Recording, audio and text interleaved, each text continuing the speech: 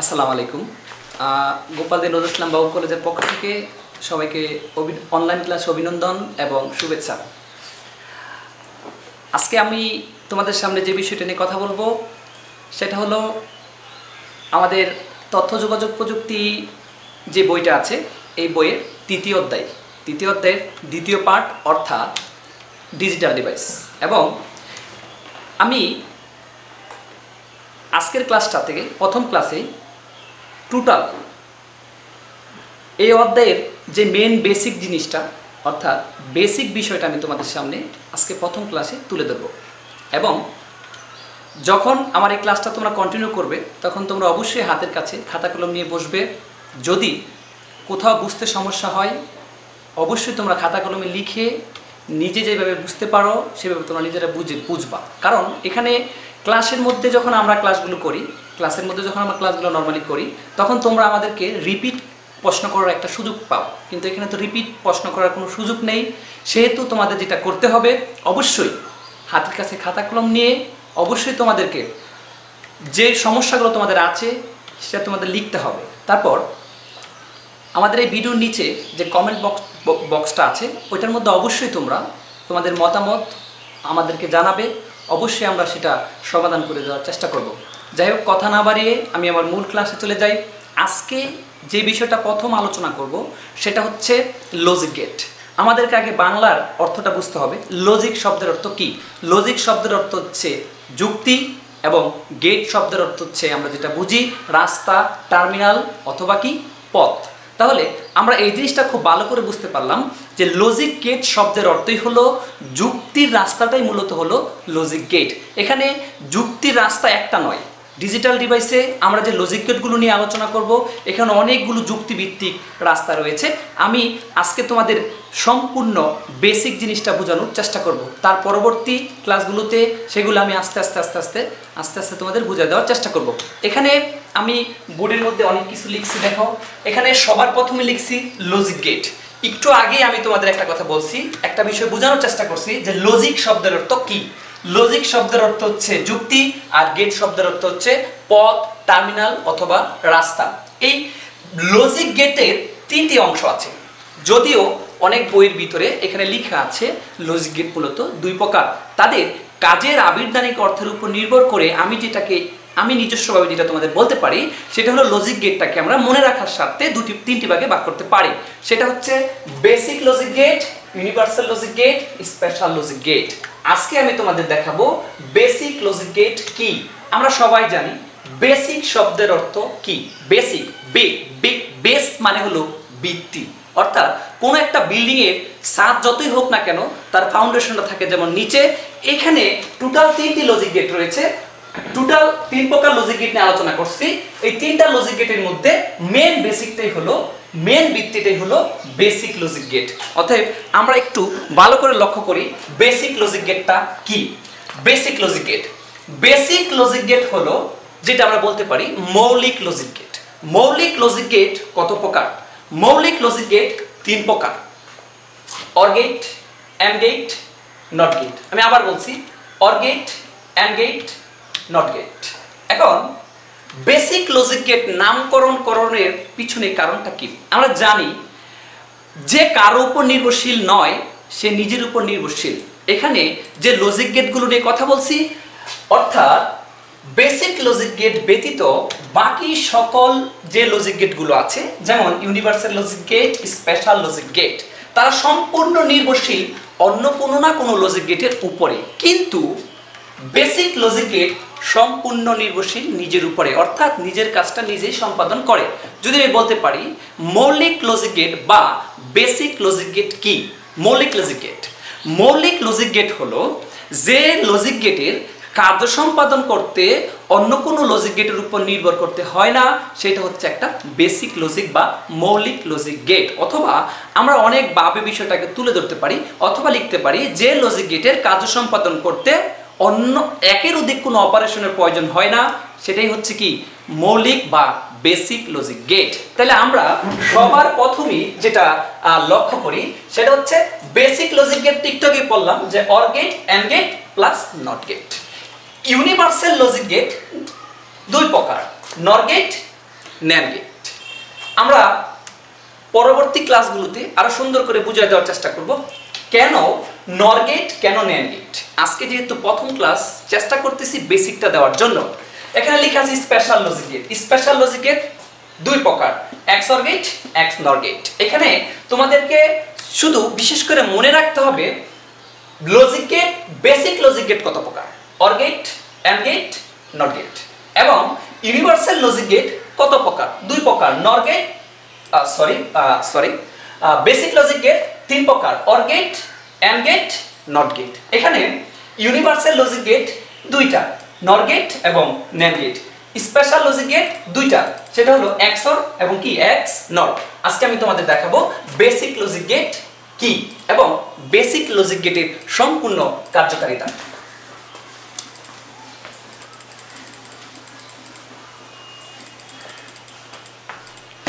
Basic logic gate. Basic logic গেটের সবার প্রথমে আমি দেখাবো অর গেট। আমি সকল উদ্দেশ্যে বলছি। টোটাল আমরা লজিক গেট করলাম, এখন দেখলাম মৌলিক লজিক গেট তিনটা, অর্থাৎ বেসিক লজিক গেট তিনটা, ইউনিভার্সাল লজিক গেট দুইটা, স্পেশাল লজিক গেট দুইটা, অর্থাৎ টোটাল হচ্ছে 7টা লজিক গেট শেখার জন্য তোমাকে একটা লজিক গেট বুঝতে পারলেই সম্পূর্ণ লজিক গেটটা তুমি নিজে নিজেই বুঝতে পারবে। এই জন্য আমি সকলের উদ্দেশ্যে বলছি সবার প্রথমে একটা লজিক গেট মনোযোগ দিয়ে তোমার ভালো করে লক্ষ্য করো, বাকিটা অটোমেটিক এমনি চলে আসবে। আচ্ছা, সবার প্রথমেই হলো অর গেট। অর শব্দের অর্থ কি? অর শব্দের অর্থ যোগ। আমরা সবাই যোগ, গুণ, বিয়োগের সাথে পরিচিত। আমরা তৃতীয় অধ্যায়ের ক পাঠে অর্থাৎ নাম্বার সিস্টেম এই বিষয় নিয়ে অনেক কথা বলা হয়েছে, কিন্তু আমি আজকে যেহেতু ডিজিটাল ডিভাইসে আছি, আমি কথা না বাড়িয়ে আমি আজকে অর গেট নিয়ে আলোচনা করছি। অর একটা সত্তা নিয়ে কাজ করে, সেই সত্তাটা হলো যোগ সত্তা, অর্থাৎ যোগের মাধ্যমে তার সম্পূর্ণ কাজটা সে সমাধান করে থাকবে। একটা বিষয় আমরা জানি, কোনো একটা মানুষকে মানুষ চেনার জন্য কিন্তু তার ফেসটা অনেক একটা কমন বিষয়। তুমি যখন লজিক গেটটা সম্পর্কে বিস্তারিত জানতে চাবে বা কোন লজিক গেটে আছে সেটা জানতে চাবে, অবশ্যই তোমাকে একটা কথা মাথায় রাখতে হবে, তার ফেস কোনটা। একটা জিনিস তোমরা সবাই জানো, একটা বিষয় সবাই জানো যে মানুষ যেমনই হোক না কেন কারো ফেসের সাথে কারো ফেস মিলবে না, তেমনি কোনো লজিক গেটের সাথে কোনো লজিক গেটের চিত্র কোনোভাবে কোনো প্রকার মিলবে না। আমরা সবার প্রথমেই প্রতীক নিয়ে কথা বলবো। প্রতীক নিয়ে কথা বলার পূর্বে আমি যে বিষয়টা বলবো সেটা হচ্ছে ইনপুট প্লাস আউটপুট। আমরা আমাদের কলেজ ক্যাম্পাসে অনেকগুলো হল রুম দেখি এবং বিভিন্ন হল রুমের মধ্যে দেখি 3টা বা 4টা টার্মিনাল, অর্থাৎ 3টা বা 4টা দরজা রয়েছে। কিন্তু টিচার যখন ক্লাস করে তখন কিন্তু একটা বিষয় বারবার বলে যে পিছনের দরজাগুলো তোমরা বন্ধ করে রাখো, তোমরা সবসময় সামনের দরজা দিয়ে বের হবে। কারণ একটাই, যাতে করে স্টুডেন্ট কোনোভাবেই ফাঁকি দিতে না পারে।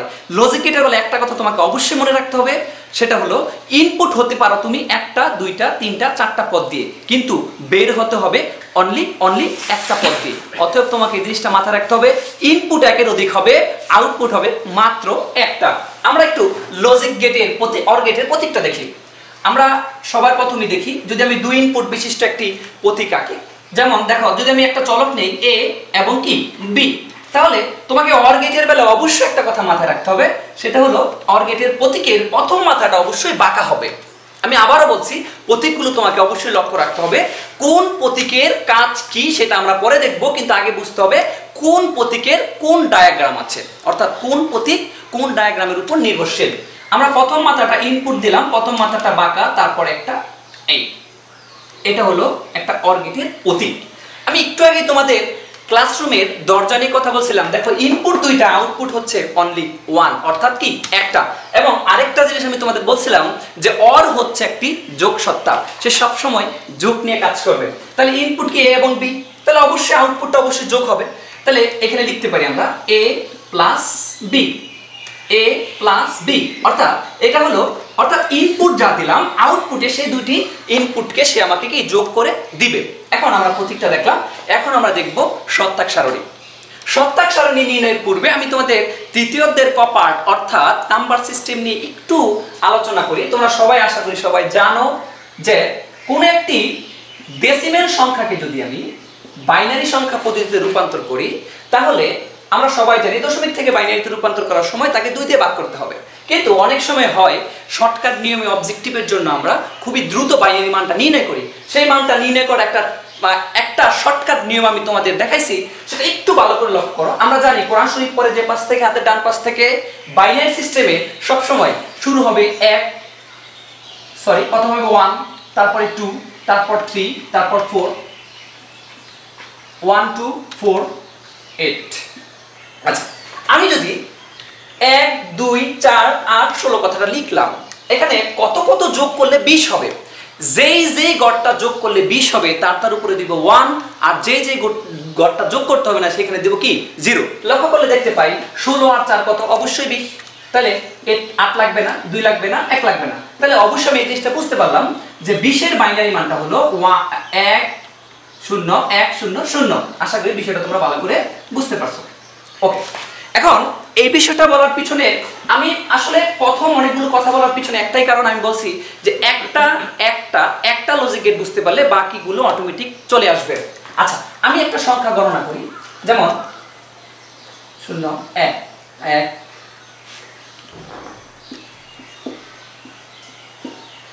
আচ্ছা, আমরা জানি এটা একটা অক্টাল সংখ্যা পদ্ধতি। অক্টাল সংখ্যা পদ্ধতিতে আমি যদি সংখ্যাটাকে বাইনারিতে রূপান্তর করি, তাহলে আমি একটু উপরে স্লাইডলি লিখে নেই যে 1 2 4। কারণ জানি অক্টাল মানে আমরা জানি সবাই 7 মানে 4 আর 2 6, 6 আর 1 কত 7। এখানে 7 অক্টালে তো কখনোই 7 এর উপরে যাবে না, যেহেতু 3টা বিট যোগ করলে 7 হয়, অবশ্যই আমি 3 বিটের মধ্যে সীমাবদ্ধ থাকবো। আচ্ছা, তাহলে এখানে শূন্যর বাইনারি কত, 4 লাগবে না, 2 লাগবে না, 1 লাগবে না, তাহলে অবশ্যই 0 0 0। আবার আমি যদি আরেকটু দেখি, এখানে 1 আছে, 4 লাগবে না, 2 লাগবে না, 1 লাগবে, তাহলে কি 0 0 1। এখানে 2 যদি লিখি 0 1 8, তাহলে এই 3 এর বাইনারিটা কত দাঁড়াবে অবশ্যই তোমরা বুঝতেছ আশা করি। তারপরে যদি তোমরা না বুঝতে পারো অবশ্যই আমাদের কমেন্ট বক্সে বলবা, আমরা অবশ্যই সেই সমস্যার সমাধান করে দেওয়ার চেষ্টা করব। এখানে তারপরে আমরা বুঝতে পারতেছি কিভাবে আমরা বাইনারি সংখ্যাটাতে রূপান্তর করব। আচ্ছা, এই জিনিসটা খুবই ইজি, কিন্তু তার চেয়ে একটা ইজি ক্লু আমি তোমাদের দেখাচ্ছি, এত কিছু তো মনে রাখার সুযোগ আমাদের নাই। আচ্ছা, এখানে আমরা তো এই টেকনিকটাই অ্যাপ্লাই করলাম 1 2 4। তাহলে আমি একটা কাজ করতে পারি, এটার উপর লিখতে পারি 1 2 4। আমরা একটু নিচে লক্ষ্য করি, লক্ষ্য করলে কিন্তু দেখতে পাচ্ছি এখানে 4 মানে 1 2 3 4, 4টা 0, 1 2 3 4, 4টা 1, 2 2টা 0, 2টা 0 2টা 1, 2টা 0 2টা 1, 1 একটা 0 একটা 1, একটা 0 একটা 1। তুমি এইভাবে মানটা ওইভাবে বাইনারিতে রূপান্তর করার কোনো প্রয়োজন নেই, তুমি ডাইরেক্টলি লিখতে পারো 0 0 0 0 1 1 1 1, 0 0 1 1 0 0 1 1, 0 1 0 1 0 1 0 1। আশা করি সবাই বুঝতে পারছো। এটা আসলে আমি সপ্তাহ সারণীতে ব্যবহার করব। আমি সপ্তাহ সারণীতে চলে যাই। সপ্তাহ শব্দের অর্থ কি? সপ্তাহ শব্দের অর্থ সততা, আর সারণী শব্দের অর্থ হলো কি টেবিল। আমি এখন সততার টেবিলটা নির্ণয় করব কি কারণে লজিক গেট অর্থাৎ অর গেট যোগের কাজ করে। আচ্ছা, আমরা সপ্তাহ সারণী নির্ণয়ের একটা সূত্র অ্যাপ্লাই করি। সেই সূত্রটা হলো যেটা আমরা বলতে পারি ইনপুটের mid term to the power n। আমরা জানি ভিত্তি কি, বেসিক কি। বেসিক মানে হলো মূল বিষয়টা। বিল্ডিং এর ফাউন্ডেশন থাকে নিচে, ছাদ কম বেশি দেওয়া যায়, বাট কোনোভাবেই কিন্তু বিল্ডিং এর ফাউন্ডেশনটা ভাঙা যাবে না, অর্থাৎ এই টুটাও ভাঙা যাবে না। কারণ হলো একটা জিনিস তোমাকে মাথায় খুব ভালো করে রাখতে হবে, ডিজিটাল ইলেকট্রনিক্স মানে হলো কম্পিউটারের বোধগম্যতা। কম্পিউটার একটা সংখ্যা পদ্ধতি বুঝে বাইনারি, আর বাইনারি সংখ্যা পদ্ধতির ভিত্তি হচ্ছে 2, অর্থাৎ ভিত্তিকে কোনোভাবে চেঞ্জ করা যাবে না। আচ্ছা, এখানে লিখলাম আমি 2, এখানে n লেখা আছে। n মানে হলো এখানে ইনপুট সংখ্যা কয়টা? ইনপুট সংখ্যা 2টা, তাহলে n এর মান কি 2, তাহলে 2 দ্বিগুণ অবশ্যই 4। আচ্ছা, এরপর আমরা বুঝে গেলাম 4। অনেকেরই মনে একটা কৌতূহল থাকতে পারে 4 মানে কি, একটু অপেক্ষা করো, অবশ্যই বুঝে দেওয়ার চেষ্টা করব। তোমরা যখন ইনপুট 2টা নেবে তখন 4 আর এর সাথে একটা 1 যোগ করবা, কত হয়েছে 5। তোমরা একটা কথা মনে রাখবা, ইনপুট যদি 2টা হয় তাহলে রো হবে 5টা, আর ইনপুট যদি 3টা হয় তাহলে এখানে যদি 2টা ইনপুট না হতো 3টা হতো, এবিসি হতো, তাহলে এখানে অবশ্যই টু দি পাওয়ার 3 অর্থাৎ কি 8 হতো। 8 আর 1 9। তাহলে আমাদের একটা জিনিস মনে রাখতে হবে, ইনপুট 2টা মানে রো 5টা, ইনপুট 3টা মানে রো কয়টা 9টা। আমরা এখন 2 ইনপুট বিশিষ্ট একটি সপ্তাহ সারণী নির্ণয় করব। আচ্ছা, সবার প্রথমেই ইনপুট, একটু আগে আমি তোমাদের একটা বিষয় ক্লিয়ার করছিলাম, ইনপুট দুইটা হলে রো পাঁচটা, 1 2 3 1 2 3 4 5। তাহলে আমি এখানে লিখতে পারি এ, তারপর লিখতে পারি বি। আচ্ছা, এখানে ইনপুট দুইটা, আউটপুট অবশ্যই একটা, তাহলে এখানে কি হবে এ প্লাস বি। আমি একটু আগে তোমাদের অক্টাল সংখ্যা পদ্ধতির একটা অঙ্ক করে দেখাইছিলাম, সেখানে কিন্তু লেখা ছিল যে 1 হলে একটা জিরো একটা 1, 2 হলে দুইটা জিরো দুইটা 1, আর 4 হলে চারটা জিরো চারটা 1। ইনপুট কটা এখানে দুইটা। আমি যদি ধরতে পারি এখানে এবি, তাহলে এটাকে ধরতে পারি 1, এটা 1, এটা কি 2, তাহলে অবশ্যই এখানে দুইটা জিরো দুইটা 1, এরপরে 0 1 0 1, তাহলে ইনপুটটা কিন্তু হয়ে গেল। এবং অবাক করার বিষয় হচ্ছে অর গেট, নর গেট, ন্যান্ড গেট, যতগুলো গেট বলি সবার জন্য একটাই সূত্র। এইভাবেই তোমরা সবসময় লজিক গেটের মধ্যে ইনপুট প্রদান করে থাকবে। এখন আমরা আউটপুটে চলে যাই। আউটপুট, ইনপুট দিলে তো হবে না, অবশ্যই আমাকে আউটপুট লাগবে। সেজন্য আমাকে একটা বাস্তব প্রমাণ দেখাতে হবে। আমরা একটা সুইচিং সার্কিটের মাধ্যমে, অর্থাৎ একটা ইলেকট্রনিক একটা সুইচিং সার্কিটের মাধ্যমে আমি তোমাদের এই বিষয়টা বোঝানোর চেষ্টা করব। যেমন আমরা সবাই জানি এটা একটা ব্যাটারির সংকেত, অর্থাৎ বড় অংশটা হচ্ছে পজিটিভ, ছোট অংশটা হচ্ছে নেগেটিভ। এখানে যারা সায়েন্স স্টুডেন্ট আছো তারা এই বিষয়টা খুব ভালো করে বুঝতে পারবে। মানবিক এবং কমার্স দিতে একটু সমস্যা হবে, তারপর একটু ম্যানেজ করে নেওয়ার চেষ্টা করো। আচ্ছা, তাহলে এখানে আমি একটা যদি সুইচিং সার্কিট আঁকি, আমরা একটা বিষয় খুব ভালো করে লক্ষ্য রাখবো যে এটা হলো 0, এবং যদি অবস্থানটা এভাবে থাকে তাহলে সেটা হলো কি 1, অর্থাৎ of on of on of on. সংযোগ থাকা মানে অন, সংযোগ না থাকা মানে অফ। তাহলে আমরা যদি ইনপুট দিই এখানে এ এবং কি বি, আর এখানে একটা লোড, লোড মানে এখানে একটা বাতি, পাখা বা যে কোনো একটা কিছু বোঝানো হয়েছে। তাহলে এখানে ইনপুট দেখেন, যদি এও যদি সংযোগ না থাকে, বিও যদি সংযোগ না থাকে, তাহলে অবশ্যই এখানে সংযোগটা যাবে না, অর্থাৎ লোডটা পাবে না। সংযোগ অর্থাৎ যদি আমি একটা বাল্ব চিন্তা করি, সে কিন্তু কাজ করবে না। তাহলে এও নাই বিও নাই, তাহলে আউটপুট অবশ্যই কি 0। আবার বাট এ আছে, বাট বি নেই, সরি এ নেই কিন্তু বাট কি আছে বি আছে। কিন্তু একটা জিনিস ভালো করে লক্ষ্য করো তোমরা, এই দিক দিয়ে সংযোগ না পাক সমস্যা নাই, কিন্তু এই দিকটা কিন্তু লাইনটা ঘুরে দিকে যাচ্ছে, তাহলে অবশ্যই এখানে সংযোগটা পাবে। তাহলে আউটপুটটা কি 1। আবার পক্ষান্তর একটু পরিবর্তন করি আমরা নিচে, যেমন ধরা যায় এ আছে বাট বি নেই, সেম কেস। আমরা এটাতে যেমন একটা সংযোগ পেলে আরেকটা পেতাম না, আরেকটা পেলে আরেকটা পেতাম না, সেম এইভাবে আমরা এখানে কাজটা করতে পারবো। তাহলে এখানে আউটপুট অবশ্যই কি আসবে 1। সেম এখানে কি আসবে, এটাও যদি সংযোগ থাকে, বিও যদি সংযোগ থাকে, তাহলে আউটপুট কি 1। তাহলে আমরা একটা জিনিস খুবই ভালো করে বুঝতে পারলাম যে যোগের বেলায় আমরা বাস্তবিক জীবনে যে যোগগুলো করি, লজিক গেটের যোগটা কিন্তু সেম তেমন না, একটু হলেও পরিবর্তন।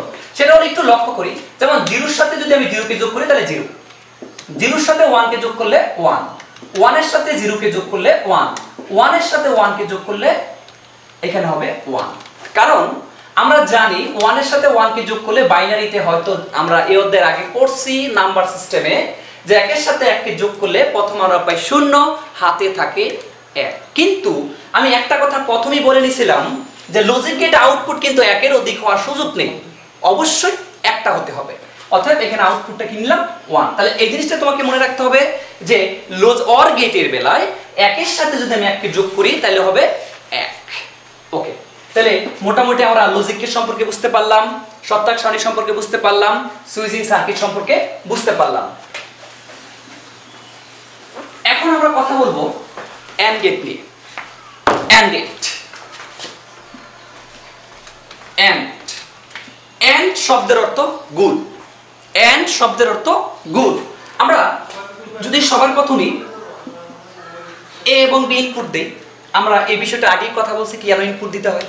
তারপর আমি আগেই বলছিলাম যে কোনো প্রতীকের সাথে কোনো প্রতীকের কোনো মিল থাকবে না, ইনপুটটা একই আছে, বাট প্রতীকের যে প্রথম টার্মিনালটা সেই জায়গার মধ্যে বাঁকা না হয়ে এটা হবে স্ট্রেট সোজা, তারপর ইউ আকৃতির, এবং এখানে আউটপুটটা পাবো গুণ। এন্ড গেট মানে হলো গুণ। একটু আগে বলছিলাম অর মানে যোগ, এন্ড মানে গুণ। এখানে ইনপুট প্রতীক পেয়ে গেলাম। এখন আমরা কাজ করব সত্তাক সারণী নিয়ে। সেম ইনপুট যেহেতু দুইটা, আউটপুট আমরা রো করব একটা, দুইটা, তিনটা, চারটা, পাঁচটা, যেটা আমরা আগের অর গেটের মধ্যে বিষয়টা একটু বোঝানোর চেষ্টা করছিলাম। যেমন A B, AB 00110101 AND gate. AND গেটের সুইচিং সার্কিটটা আমরা একটু লক্ষ্য করলে বুঝতে পারবো AND গেট কেন গুণের কাজ করে। প্লাস মাইনাস এখানে ধরো 5 ভোল্ট AB লোড। এখানে আমরা জানি সুইচিং সার্কিটের সাথে সুইচ বোর্ডের সাথে ফ্যানের যে কেবলের মাধ্যমে যে সংযোগটা দেয়, যদি কোথাও কোনো কানেকশন ডিসকানেক্ট থাকে অবশ্যই সে কাজ করবে না। সেম AND গেটের মধ্যেও কিন্তু সেম একই কাজ, যে কোথাও যদি সংযোগ বিচ্ছিন্ন থাকে তাহলে অবশ্যই আমরা আউটপুটটা পাবো না। তাহলে এখানে ভালো করে লক্ষ্য করো, এও নাই বিও নাই, এও নাই বিও নাই, আউটপুট পেলাম না, তাহলে আউটপুটটা অবশ্যই এখানে কি 0। এরপর এ আছে এ নাই বাট বি আছে, যেহেতু এ নাই বাট বি আছে তাহলে এখানে সংযোগ নাই, তাহলে আউটপুটটা অবশ্যই কি 0। আবার এখানে এ আছে বাট বি নেই, এ থাকলে কি হবে মাঝে কিন্তু বি এর সংযোগ নেই, তাহলে আউটপুটটা 0 এবং 1। এখানে লক্ষ্য করলে দেখা যায় আমরা সারণীতে দেখতে পাই এ আছে সংযোগ বি আছে সংযোগ, অবশ্যই আউটপুটটা কি পাবো 1। এই হলো আমাদের টোটালি ভাবে AND গেট। আমি আবার বলছি OR গেট প্রাধান্য দিবে 1 কে, AND গেট OR গেট প্রাধান্য দিবে 1 কে এবং AND গেট প্রাধান্য দিবে 0 কে। OR গেট যদি একটা ইনপুট 1 পায় আউটপুট দিয়ে দিবে 1, যদি AND গেট একটা ইনপুট 0 পায় তাহলে আউটপুট অবশ্যই দিয়ে দিবে 0। এখানে আমরা টোটাল বেসিক লজিক গেটের মোট দুটি লজিক গেট করলাম, অর্থাৎ OR গেট এবং AND গেট। এখন কাজ করব নট গেট নিয়ে। এটাই হচ্ছে বেসিক লজিক গেটের সর্বশেষ লজিক গেট। এবং একটা কথা, একটা বিষয় এখানে ভালো করে তোমাকে লক্ষ্য রাখতে হবে, নট গেট।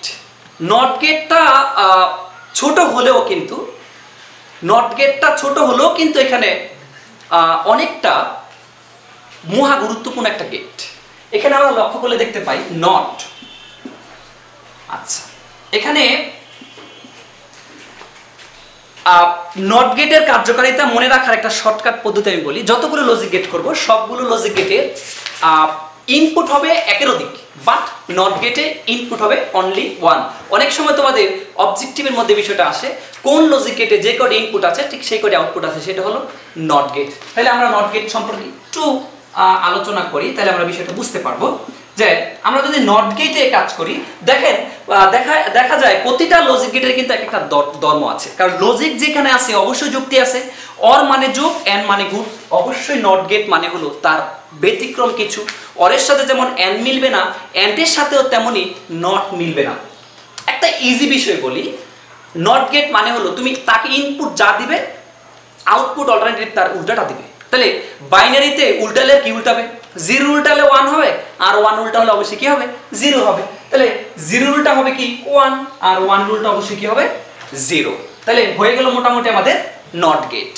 নট গেটের আরেকটা বিষয় তোমাদের মনে রাখতে হবে, যদি ইনপুটে আমি এ দেই অবশ্যই এখানে আমি একটা কমপ্লিমেন্ট পাবো, অথবা নট বলতে পারি বা এ বার বলতে পারি। আবার যদি আমি এখানে এ বার দেই অবশ্যই আমি এখানে কি পাবো? এ পাবো। এই হলো আমাদের টোটাল নট গেটের প্রতীক। আসলে এটার আবির্ভাবিক কোনো সারণী নেই, সত্যাক সারণী নেই, তারপর একটু বোঝার চেষ্টা করছি। যেমন 0 দিলে 1 হয়, 1 দিলে 0 হয়, x দিলে x বার হয়, x বার দিলে x হয়। এই হলো আমাদের টোটাল মৌলিক লজিক গেটের মূল অংশ। এখানে একটা বিষয় তোমাদের মনে রাখতে হবে, আমি আজকের এই প্রথম ক্লাসটাতে যদিও অনেক কথা বলছি, নেক্সট টাইমে হয়তো এত ভিডিওটা লং হবে না। প্রথম ক্লাসটা বিদায় আমি অনেক লং একটা ভিডিও করছি। এখানে তোমরা বাকি টোটাল ডিজিটাল ডিভাইসটার উপর যদি নির্ভরশীল হতে হও অবশ্যই তোমাকে বেসিক গেট সম্পর্কে বিস্তারিত জানতে হবে, বুঝতে হবে। আজকে এই পর্যন্তই, আগামী ক্লাসে আবার দেখা হবে। Tata, bye bye.